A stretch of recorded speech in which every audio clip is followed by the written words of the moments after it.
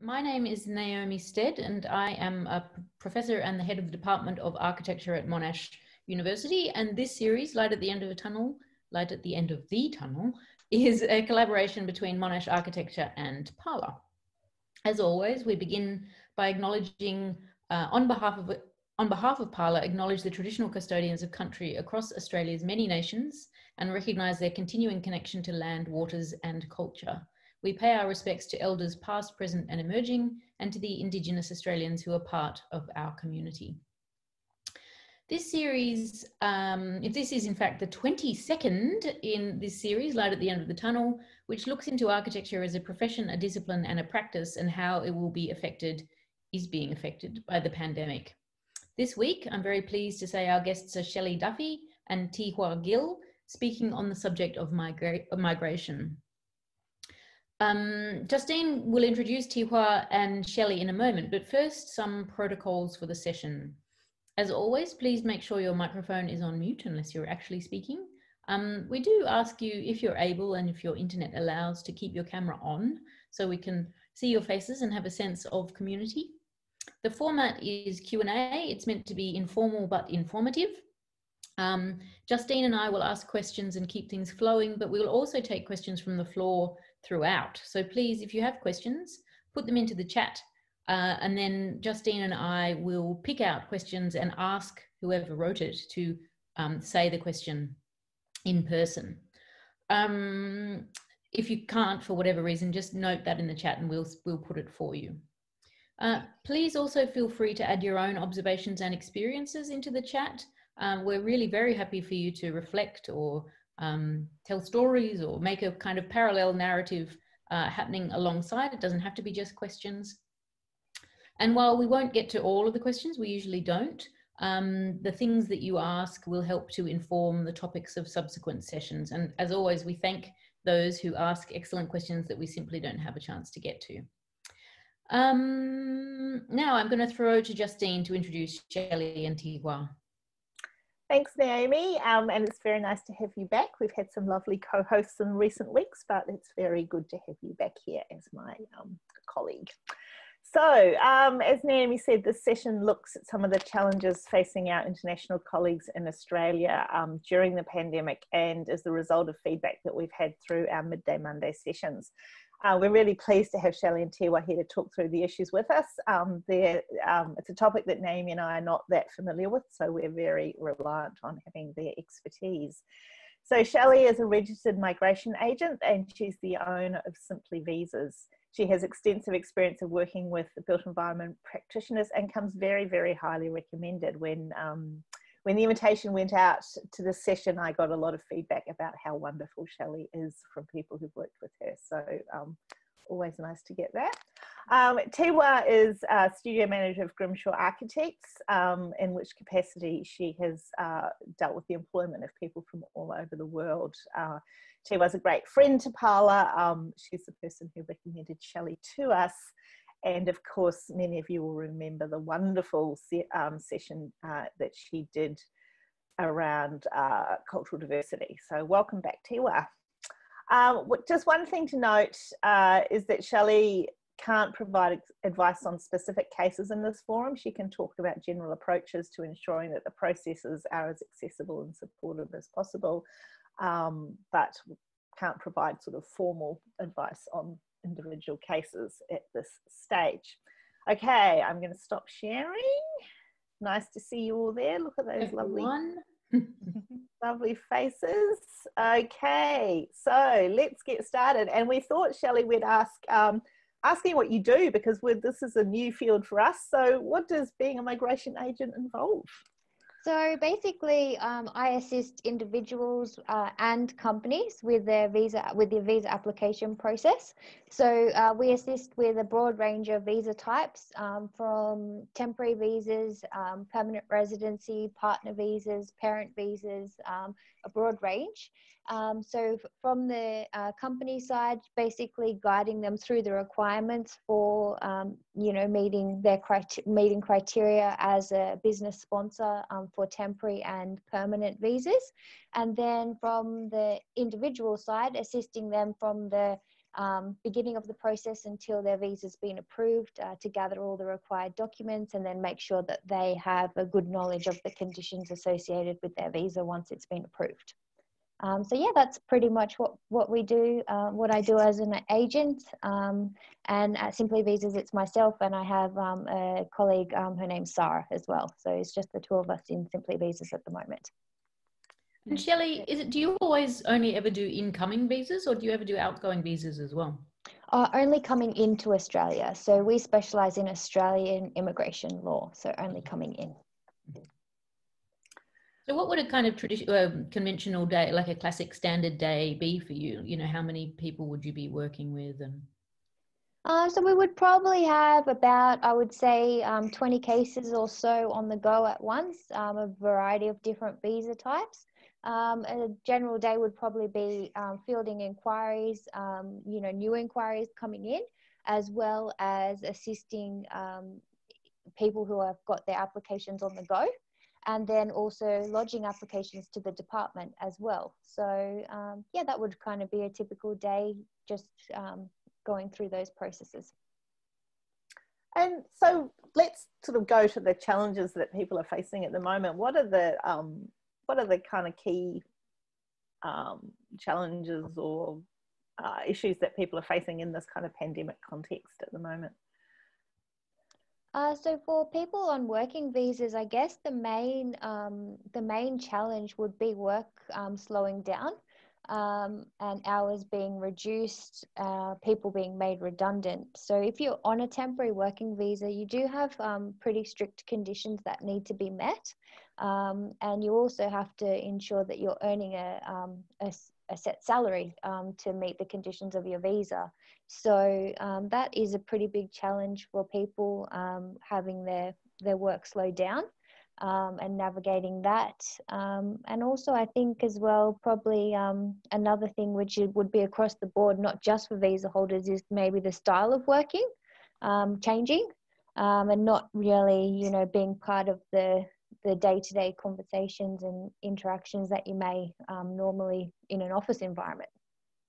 Yes, we've heard that a lot through this series, and I can imagine for those who are new to Australia that may present an even more of a challenge, that kind of sense of disconnection. Thihoa, what about from your perspective? What are the challenges that you're seeing at the moment? I mean, it's interesting. Thanks, Justine. And if I could just say, Shelley's fantastic, everyone. So please reach out to her. But I guess we're all aware it's, you know, we're in tricky and unpredictable times, and, you know, international students and local and architects. I mean, I think we're all feeling a little bit daunted at the moment, you know, in terms of those trying to find work in this current climate, but also those who are currently working in practice, and to Shelley's point, just trying to understand and navigate the, you know, the adjustments that their practice may be experiencing now. Especially if you're based in Melbourne, you know, there's an extra sort of added layer of complexity with the current stage 4 restrictions in place, and, you know, which is limiting contact to mostly the virtual environment. And I think, you know, I've been speaking with people, and I think some people on this call actually, we've been corresponding. I can see some familiar names, and just definitely being involved in sort of some other job forums. A lot of people sort of feeling like they're falling sort of between the cracks in some way, because we are, you know, managing things through this virtual environment. But I also want to say there are some really positive stories coming out of the current climate, where there's sort of, you know, increased opportunities for mentoring and advocacy, and actually, you know, taking the time to spend with people, and especially those that are not so familiar with, I guess, the broader architectural kind of practice, who are part of the local community, you know, in particularly international students.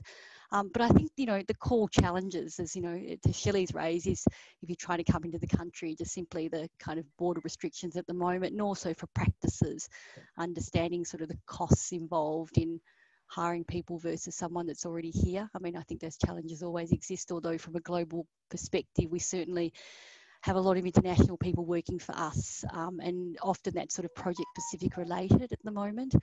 But I think that, you know, those that, you know, come from other countries, you know, other challenges are also, you know, they're magnified, because I think building networks is probably, you know, as we know, one of the most important things when you're practicing or in any industry really. And I think, you know, those impromptu kind of conversations that you will have to get to know somebody, or even people looking for work, you know, dropping a CV off to a practice and, you know, having a conversation with someone that you may not have met, and that would lead to a new connection. So everything's just a little bit more, you know, layered, I think. I also think though within practice too, when we're in this virtual environment, you know, there are people that are more confident to approach other people, to ask for help or to understand what's going on. And I think that sort of, you know, the forming of relationships is just, again, further complicated. And that's with local people as well. But I think in particular, and, you know, through my experience, we've got a couple of international graduates actually, and, you know, just to make them feel extra connected and understand when we give the studio updates, you know, there's an assumption that we all know what's going on. We know the kind of the local, you know, the nuances that are happening, and to just make sure you have that extra connection with people and to go out of your way and to almost sort of form a buddy system in some sense. And I know people on this call are sort of aware of, and they're also in their own practice doing all the group mentoring as well. It's keeping people connected and that sort of cross studio communication. And I think, yeah, I mean, I think it is really about connections, and definitely through my current experience of people that aren't from here is about building community. And I think that is taking extra effort, and it's having an impact on, you know, mental health and well-being in practices. And I know in the forum yesterday, I think a lot of people on this call actually joined as well, was understanding that space around about their own practice, but also about people that aren't from, you know, Melbourne or Sydney or have gone to the universities or through all their life, have only maybe done their masters somewhere, and just building that community back at the university and within practice as well. So I think I really go back to that sense of place, sense of connection. And I can talk about sort of, you know, the employer's side of how to kind of navigate the kind of downturn in work and how to respond generally, and how that would probably could impact, you know, those that are on, you know, that those don't have the same rights or eligibility for support. I can talk more around about that as well. You can talk more about that in the next bit. Okay. That's fabulous, Thihoa. Thank you. So Shelley, for people whose working conditions have changed and that they can't meet their visa conditions, what's the situation? Because I presume they also can't go home. Yeah, so the department is applying some flexibility around the conditions at the moment, which is good. And I think the latest update from the department was around the 9th or 10th of October, just stating that if you had been stood down rather than, you know, let go completely, or your hours were reduced, that the department would take that into consideration and you wouldn't be in breach of your visa conditions.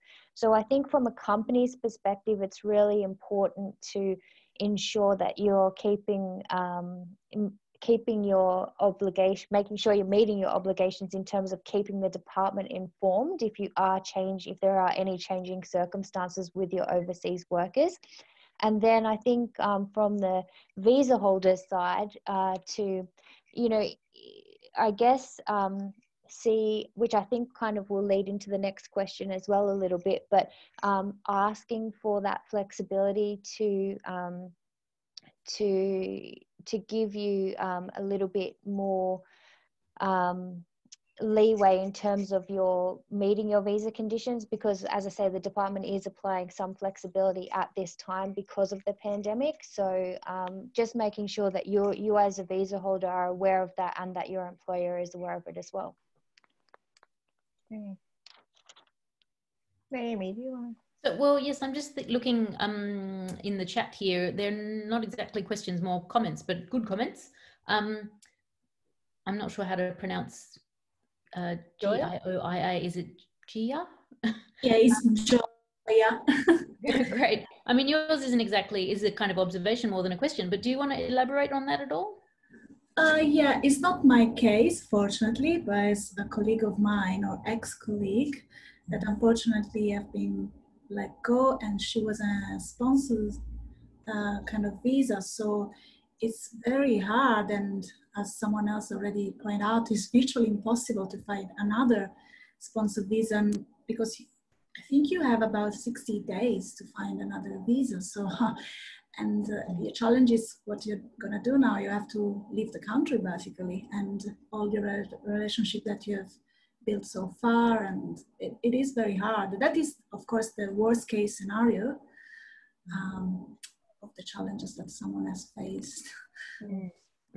So Shelley, do you, what would you advise a person to do if they found themselves in such a circumstance?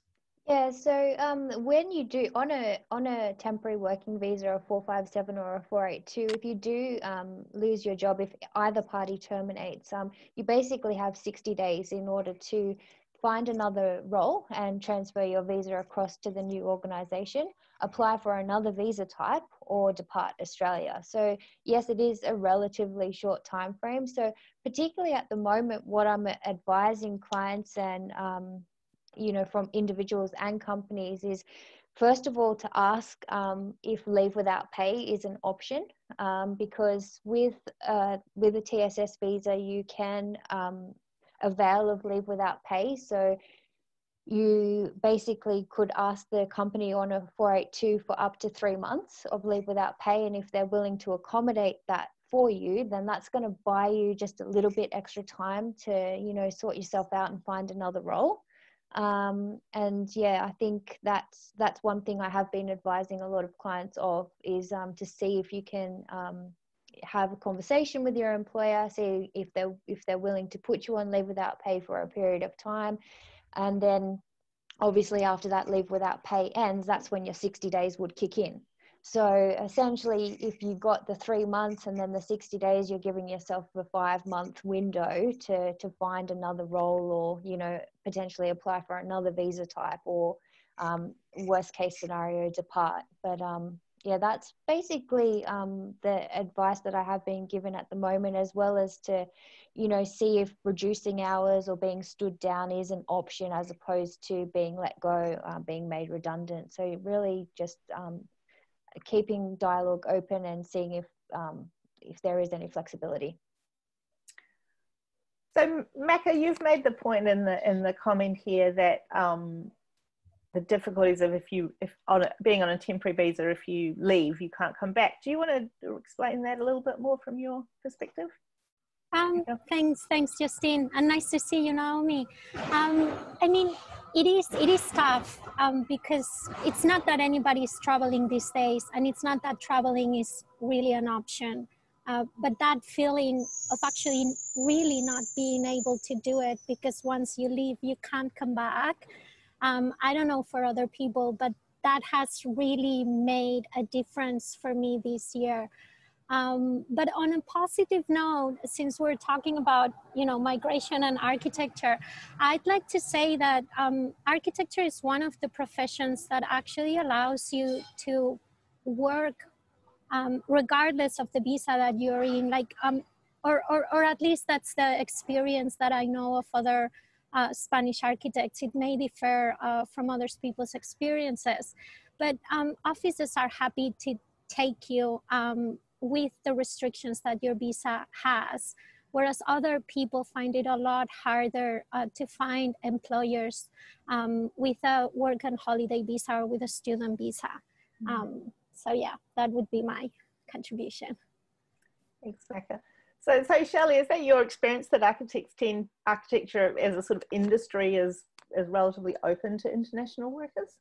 I think so, yeah, that has been my experience. I think definitely I work with a number of architecture firms across Australia, and yes, for the right talent, I think that definitely they're open to taking people on the sponsored visa, and then also taking them through to their permanent residency as well, as they progress.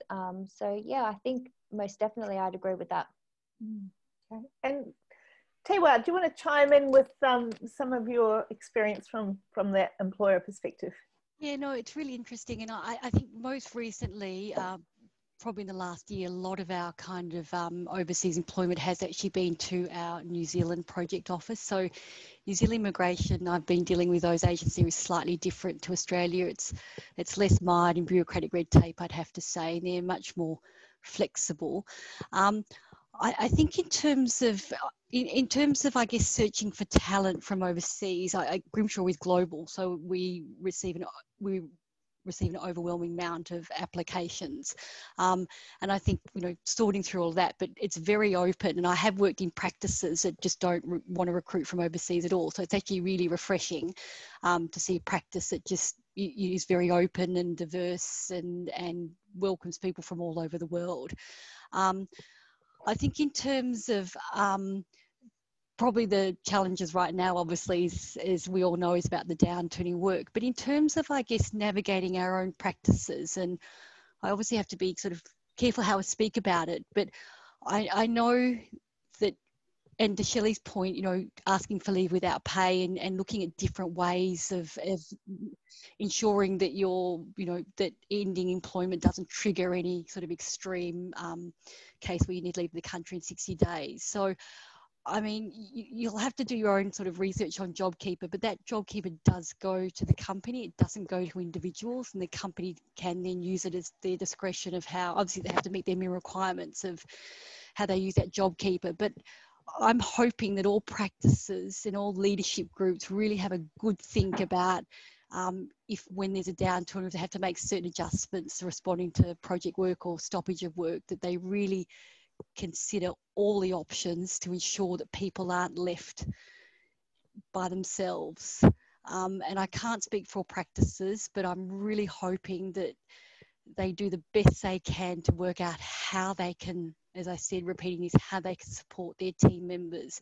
And the Australian JobKeeper scheme is there for keeping Australian permanent residents, you know, residents on the books. And I'm hoping some of that discretionary JobKeeper can be used to funneling in other ways of keeping other people, you know, having some sort of income stream.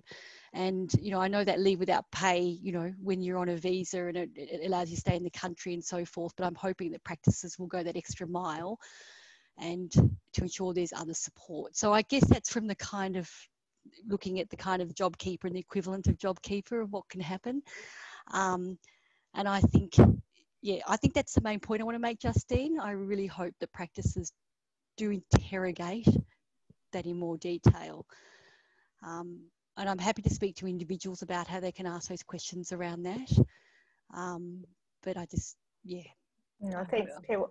I think that's a really important point. I think as, you know, people are making these adjustments to staffing, which are sometimes very necessary and, you know, and from a practice perspective, but can have all kinds of ramifications for different groups. So I think it's really important to have that front of mind. Okay, Naomi, do you have any, or do we have? I just wondered if we could return to Shelley's point earlier about the leave without pay option, which seems like a, you know, excellent example of buying time. But let's say I was an employer and I was rather ignorant of migration law, I might be worried about doing that, because if I was intending to still make that person redundant at the end of 3 months, I might be worried that I was seen to be engaging in some kind of, not fraudulent, that's too strong, but rule breaking behavior. So how do you think, I mean, obviously people shouldn't think that because you're telling us that that's okay, but I suppose it's really a question about whether companies are overly cautious when it comes to these kinds of questions. Yeah, definitely. I mean, of course, I think it's really good for companies to be aware of their obligations as a sponsor and ensure that they're meeting all the conditions, because it can have, you know, a detrimental effect on the business. They can be sanctioned and, you know, barred from sponsoring future workers. So it's super good to be cautious. And I would refer companies to the legislation, and, you know, it is legislated that you can take periods of unpaid leave without it affecting your visa conditions. So I guess so long as there is a formal leave application process, so that they've filled out, you know, a formal leave form and it's signed by both parties, and then the dates are stipulated that it's for that period of time, then that would be totally, you know, within the legislation to put that the employee, even if it was just a matter of you know, reassessing halfway through and seeing how things were tracking from the business perspective. I guess it's just a way of, you know, giving that little bit of extra flexibility and the opportunity for the overseas worker to, I guess, get all their ducks in a row. Yeah, so it sounds like it's like possibly a little bit of a loophole, but a perfectly legal one. I wonder if we might go to Charlotte's question. Charlotte, would you like to put your question in person?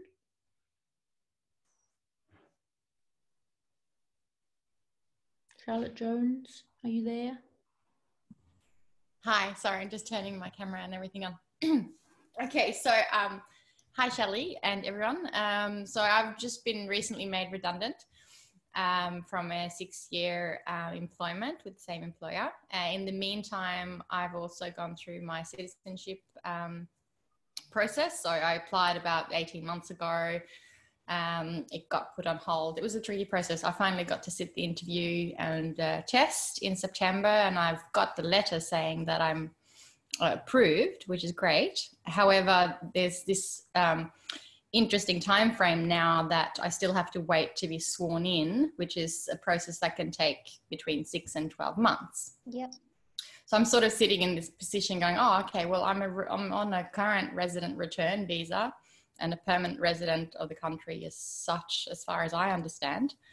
But if I'm not sort of currently employed, is that breaching my current visa?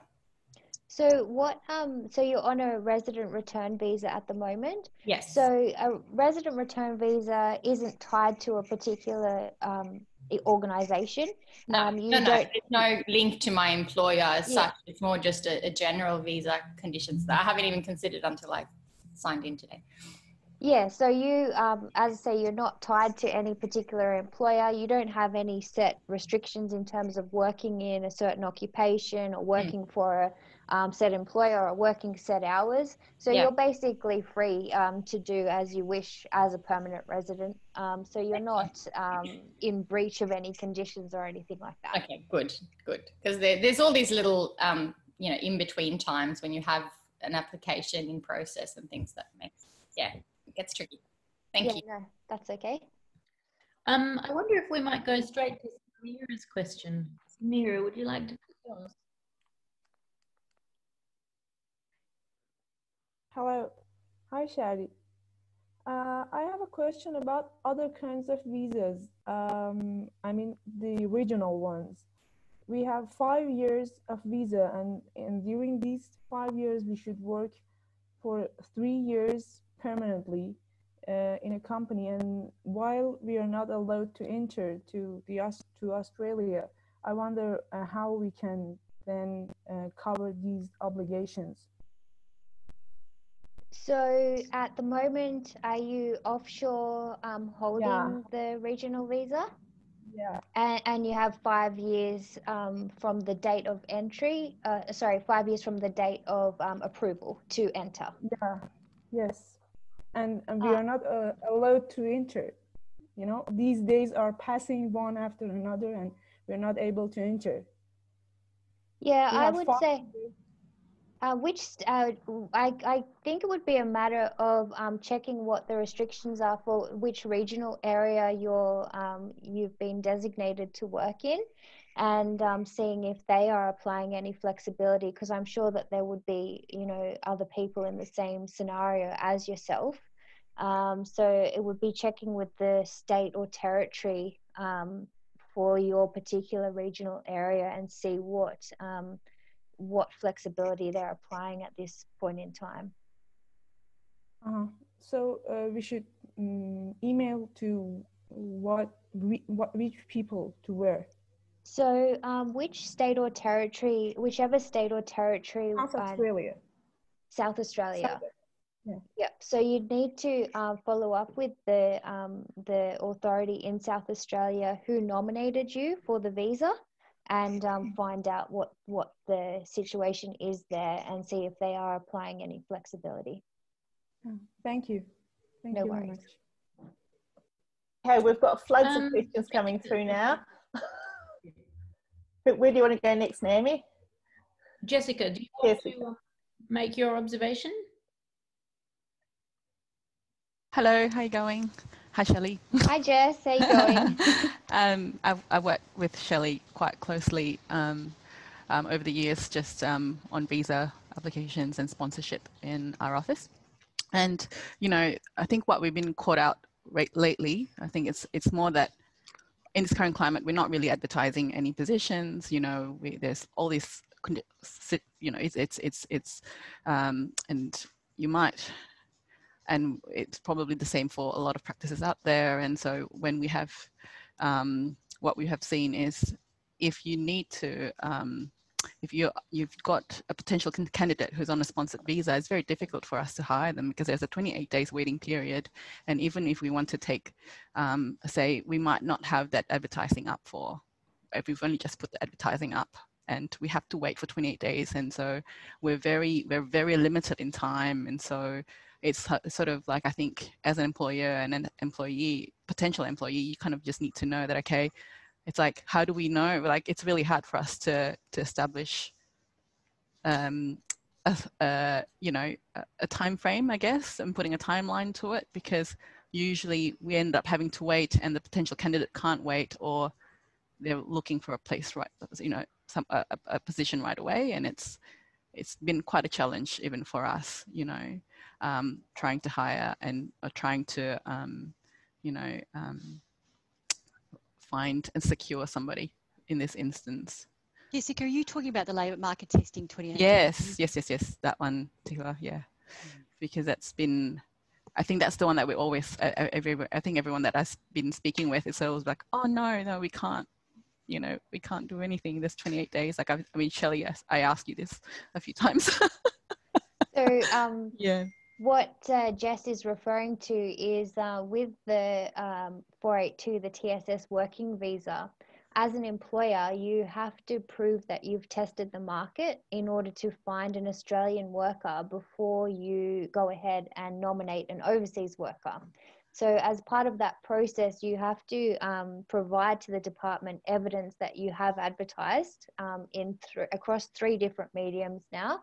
So the job search website, along with 2 other, say for example, LinkedIn or Seek. Those job ads have to run for at least 4 weeks before you can make the official offer to the overseas candidate. So practices really need to be aware of that they need to be constantly advertising if there is the possibility that they're going to be hiring overseas workers, or if they come across an overseas worker and they are looking like they want to hire, then they need to set the expectation that they have to test the market first, and that they can't officially offer them until that 4-week period has passed. Okay. Has that been have you had experience with that, Thihoa, as well, that situation? Yeah, absolutely. But I think and it just goes to show the level of investment from the employers in that sense, because when we're employing from overseas, you do go through kind of, there's visa costs, there's a labour market testing if their salary is below a certain level. There's also a SAF levy. Maybe Shelley can talk more about the SAF levy. So, a visa can cost up to $14,000, $15,000, depending on the length of the visa you're looking for, especially currently your TSS visa and the travel exemption visa are 2 different things, and that can create a level of complexity. But I think when we're talking to overseas candidates at the moment, right now I'm dealing with an overseas candidate that we're just saying your TSS visa is going to take longer to process, not just because of the labour market testing, but simply because of the COVID and the rules from the Department of Home Affairs about travel exemption visas. So one person I was speaking to, I think, could almost be up to, and sorry, Shelley, this is through some lawyers that we're dealing with other levels of complexity, but this, could take up to 8 to 9 months before you can actually get into the country.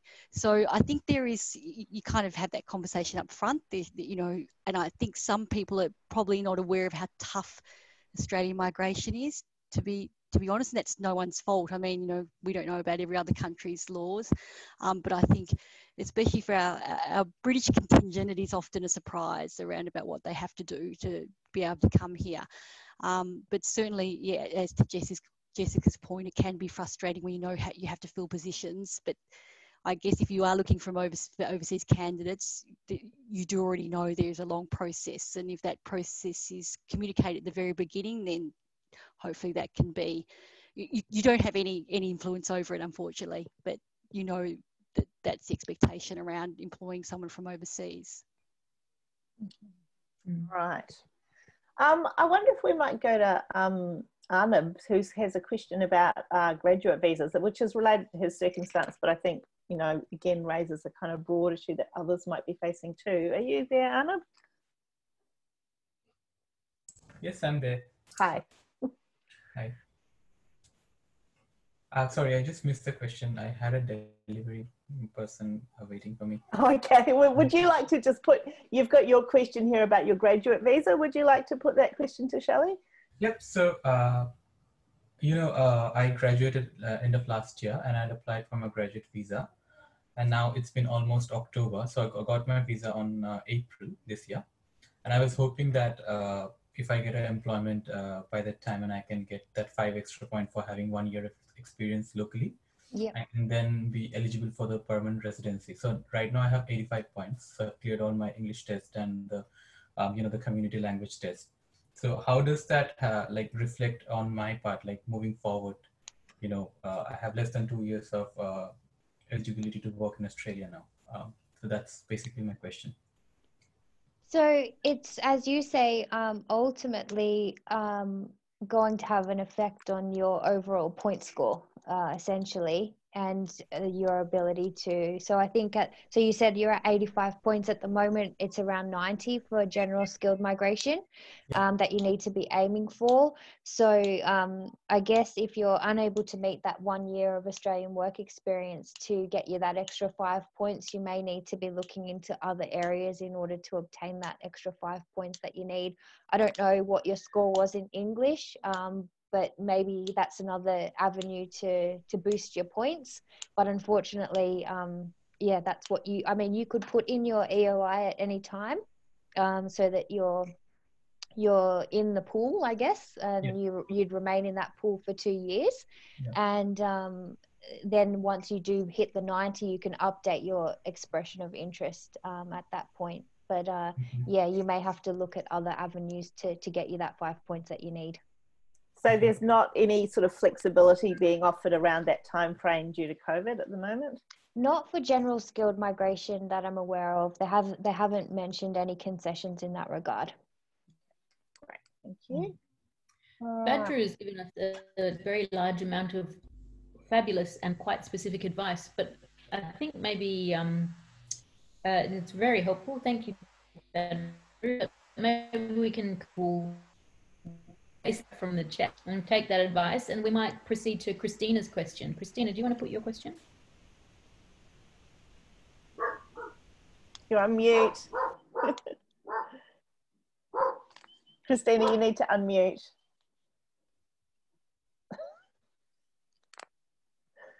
Yeah, thanks. Sorry, forgot the key point.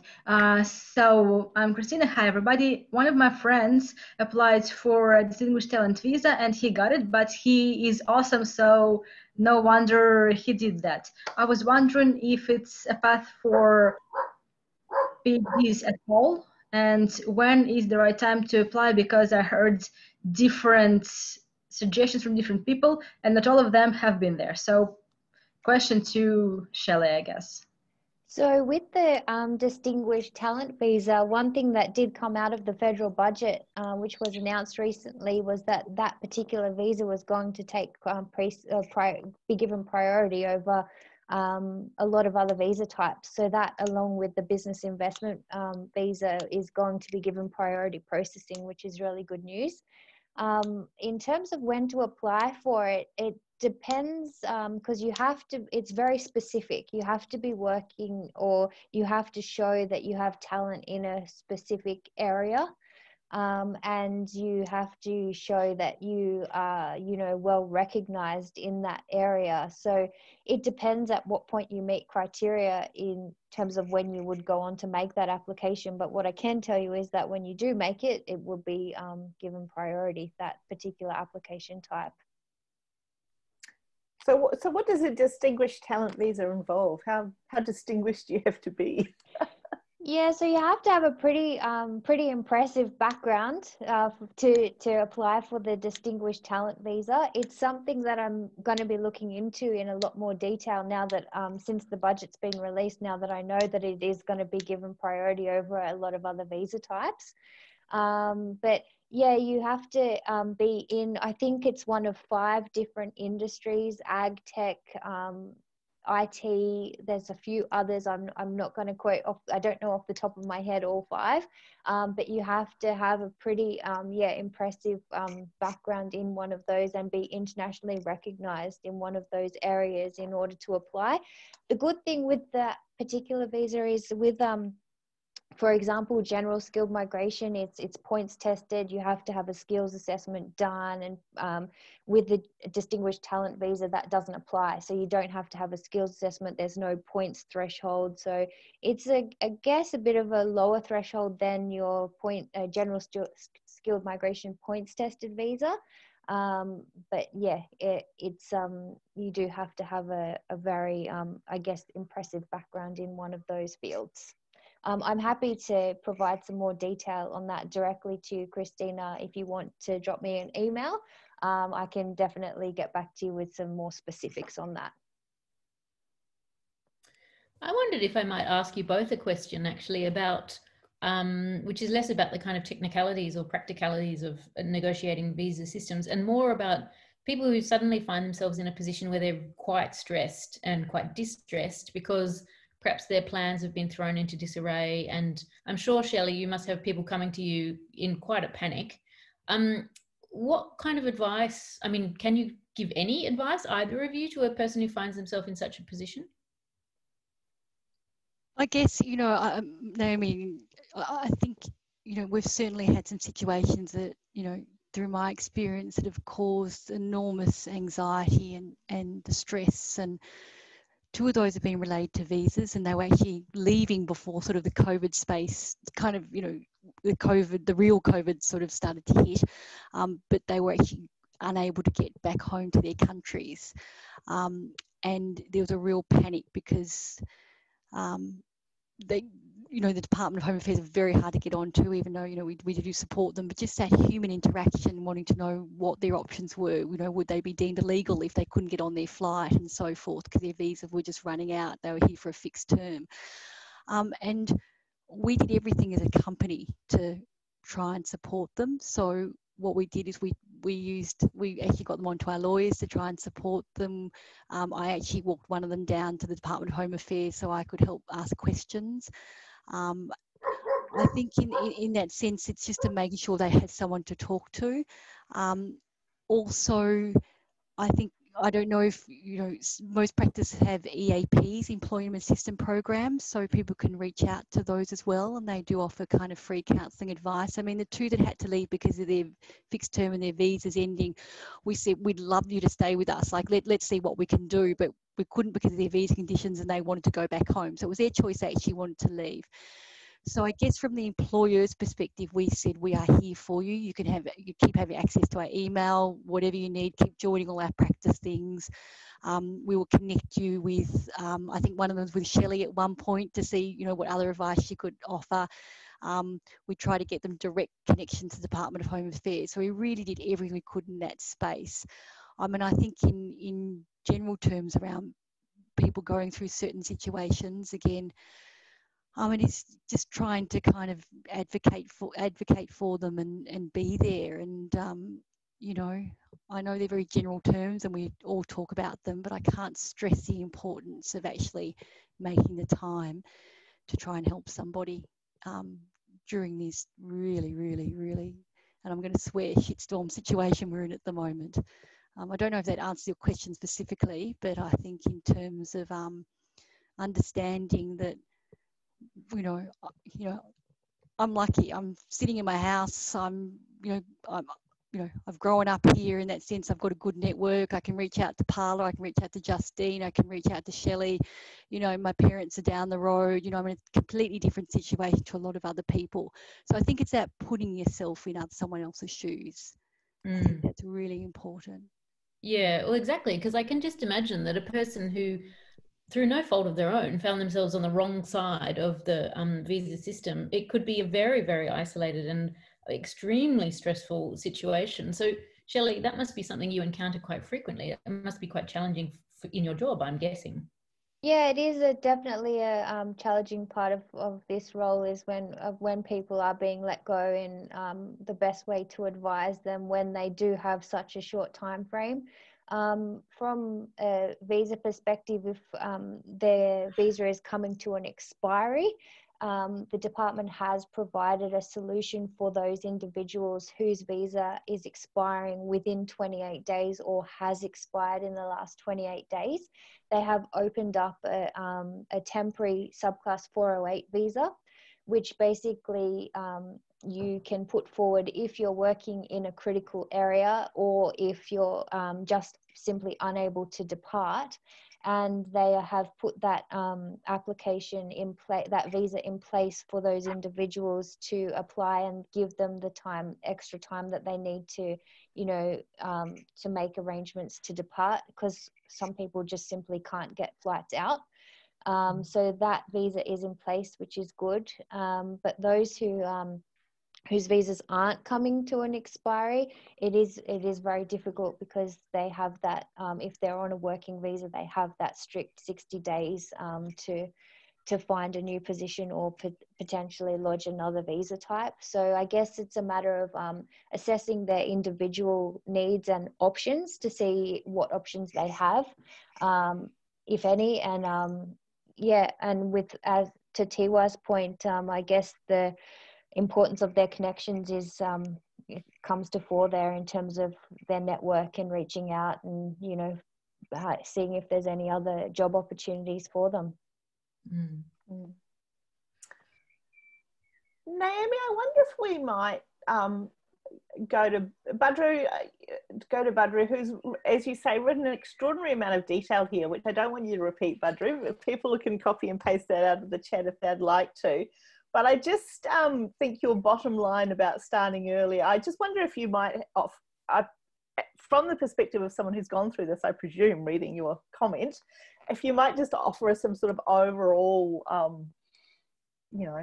comment and advice that's based in that enormous amount of detail you've given us about starting early, particularly. Thank you, Justine. Oh, hi, Naomi. Nice to see you back. I'm not going to repeat all that information, but I'm sure there's a lot of international students here in the chat today, and not just people looking for sponsorship. And I'm aware that when I'd applied for it, it was a little bit easier than it is now, but it wasn't entirely easy. And the truth is, one thing I can advise is take all the tests while you are at uni. Some of these tests take months to get a date. And I started my process at the end of my first year. And that's an advice I got from a friend of mine who did it the same way. So I'm glad I took his advice, so it's the same advice that I'll give you. The other thing that I would say is do not listen to anecdotal stories. All that information is there online. Cross-check 3 times if you have to.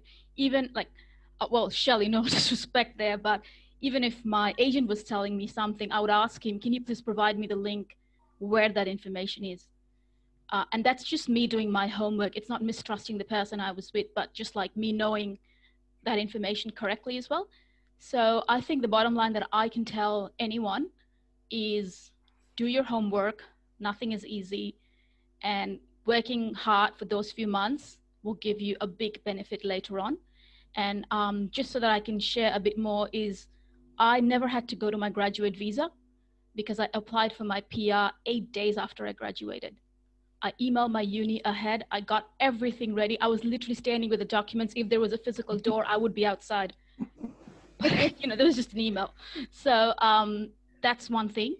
So because I did it so quickly, I had an invite in 12 days. That's also because I had 5 points more than what was standard at that time. Everyone told me, you have 70 points, you'll get an invite in 5 months. I said, nah, I want to be the first one in the line. So I took the NUTTI test, and there's a lot of architecture students in this list I can see. The other thing I can tell you is before people would say with 60 points in architecture, you'll get it very quickly. That's not the case anymore. So that NATI gives you 5 points extra, take that test. That is a very hard test. So like I said, bottom line is time is key. Do your homework. Nothing is easy. That's it. Thanks, Badru. I think we have a question from Nicola. Do you want to ask your question, Nicola? Yeah, sorry, because I'm an international student and I've been in Australia for 2.5 years. So I was also working before starting my master's this year. And my plan was kind of what Badru was talking about. So after 2 years of master's, I can apply for the postgraduate visa. And then I have time to do my working experience, become a registered architect, and then apply for the skilled visa. But apparently I don't need to do the second step of the postgraduate visa, which is something I didn't know in all of the research that I've done. So yeah, just wanted to confirm with Shelley. So you're just checking in to see if you need to get a skills assessment done. Is that the question? Because I'm doing the master here, so I will have an Australian degree. Do I have to be a registered architect to apply for the skilled visa? I think Veronica is saying no. So there's two stages to the skills assessment through AACA. There's stage 1 and stage 2. Stage 1 is sufficient for migration purposes. So the stage 1 skills assessment from AACA is the skills assessment for migration purposes. Stage 2 is if you want to register as an architect here in Australia. So with stage 1, I believe they just look at your formal qualifications. With stage 2, they look at your formal qualifications as well as your work experience, so your portfolio as well. So stage 2 is only required if you want to register as an architect in Australia, but stage 1 is sufficient for migration purposes. So if I want to become a registered architect, I can start applying for the PR, doing only the stage 1, and then once I have it, I can. Later down the track, yes, you can do stage 2. Yep. Huh? Didn't know that. Thank you. No worries. Okay. So, well, Shelley and Thihoa, is there anything that you, we've got 6 minutes left. Is there anything that we haven't covered that you think it will be interesting or valuable for our audience to know? I think in terms of, to Badru's point is, yeah, be organised and, you know, check cross doors, whatever that saying is, but it can be, the visa process can be long, it can be complex, but you know, it's just making sure you have all the right paperwork, and I think that's half the battle, really, isn't it? And Shelley would know. I mean, I'm always constant contact with Shelley. It's like, you sure this is the right document? Sure this is the right reference? And it's just that back and forth. It takes a lot of time, but you know, stay strong, because you know you'll get through it. And you know, with a good migration agent, but even, you know, Badru, you head on your shoulders there. You know, if you're at the forefront, you're proactive, it'll be a really positive outcome. So if I can only just encourage those students here that, you know, do your homework, as I'm sure you've got a whole lot of other homework to do, but just keep on top of it and ask questions. Just keep asking questions, and hopefully you'll have someone that can help you and respond to you and help make that process, you know, really rewarding for yourself as well. And we are in really unusual times. So I know the visa sort of complexities happen anyway, but I mean, I know that all of this that's happening is adding extra stress, and hopefully we'll all get through it. And, you know, we need to support each other in industry as much as possible and help each other. So, and with good migration agent advice as well. Yeah, I think that's really important. I think keeping informed, both companies and individuals, is super, super important. Knowing your rights as a student, as an overseas worker, knowing that, you know, work-wise you're entitled to the same rights as what an Australian or permanent resident would be, is important, you know, so that you don't feel like you're any different to your Australian colleagues. So knowing, you know, that you've got those rights. Yes, you've got different conditions that you have to abide by from a visa perspective, but in terms of like employment law, everyone's equal in that regard. But definitely knowledge is key, and keeping informed. So I think that's really, really good advice as well. And yeah, keeping as connected as possible with your colleagues. And also, to Badru's point, maybe we get a lot of calls saying so and so told me this, or this person told me this, but it's never good to just go off what the person next to you said to you. You're better off finding out directly from yourself, whether it's you know, through an agent or a migration lawyer, but then also doing your own research. I think that's a really good point, because like we do get so many calls of so and so told me this, and it's where like who is this person, like, so it's good to be armed with as much knowledge as possible. That's right, Shelley. Just your point about contracts, your Australian contract is, you know, hopefully the HR person who's issued it will sit, you know, and through it with you and look at all the clauses. I think that's really important anyway, even if, you know, whoever you are, but if in particular, if you want to ask questions around about certain obligations or entitlements, do that from the beginning. Understand where you are at and what you're entering into, because that's really important. Know that you are, you know, when you're employed, you have, the contract is a contract and you should be treated the same as everyone else, and you might have other visa conditions, but yeah, sit down and go through it. It's amazing how much I've learned even going through our employment contracts and trying to understand them in more detail. But yeah, take the time, because it helps, it just broadens your knowledge as well. Yep, definitely. I think that's the kind of goes to the last question that I have, and I know we have only got a couple of minutes, but there are lots of people on this call here who are not in these difficult visa situations too, who are like might be permanent residents like I am, or citizens.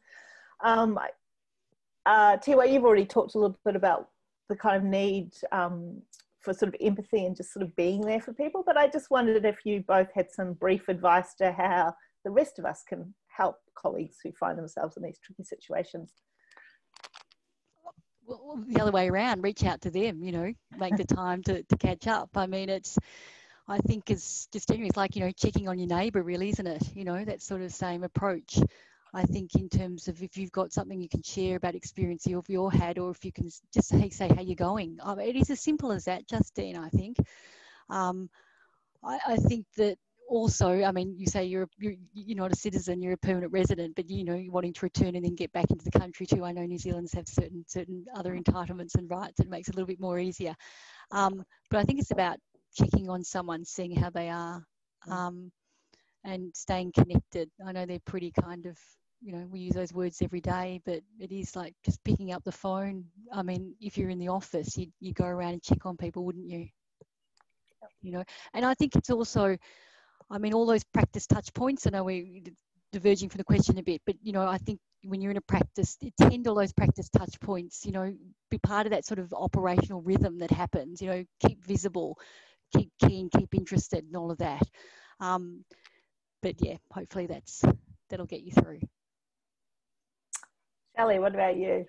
Yeah, I think keeping an ear to the ground for your colleagues is always good. Like, you know, it's a lot of things happen via word of mouth, and so any way that you can, you know, support them in that regard, putting them in touch with people that they may not necessarily have been in touch with before, and yeah, just supporting them as much as possible, and staying connected with your colleagues, because that's super important, so that everyone feels a part of the same organization. And yeah, I think just advocate for them and introduce them to contacts where you can would be really good for overseas workers. Great, thank you. Naomi, do you? Yeah, well, I guess we're right bang on time, so we should wrap it up there by thanking our wonderful guests and speakers, Shelley, Duffy and Thihoa Gill, who've been really fantastic, generous and insightful. And thanks, as always, to our wonderful audience with your own insights and questions. And thanks for coming. Next week, it's all happening all over again. Is that right, Justine? It is. We had something lined up, but it's a little dropped out. So we will be advising you about that soon by Tuesday, as always. We've also, on Monday, I think, got our next Midday Monday session, which is for students and young grads. And that, you know, a lot of what Parla tries to do is help build that community that we've just been talking about and build support networks. And that Midday Monday session is particularly for that. So if you fall into that demographic, do come along and you know, make new friends, make new contacts, hang out with people you already know and like, you know, all that stuff across the country. And here at Parlour, we'll just keep trying to do things to help. So, so let's have a virtual round of applause for Thihoa and Shelley. Thank you. Thanks to Justine and Naomi as well. Yeah, thank you, Justine and Naomi. It was really, really great. Thank you for having me on and the opportunity to talk. Bye, everyone. Have a lovely afternoon, weekend, whatever it is. Thank God it's Friday.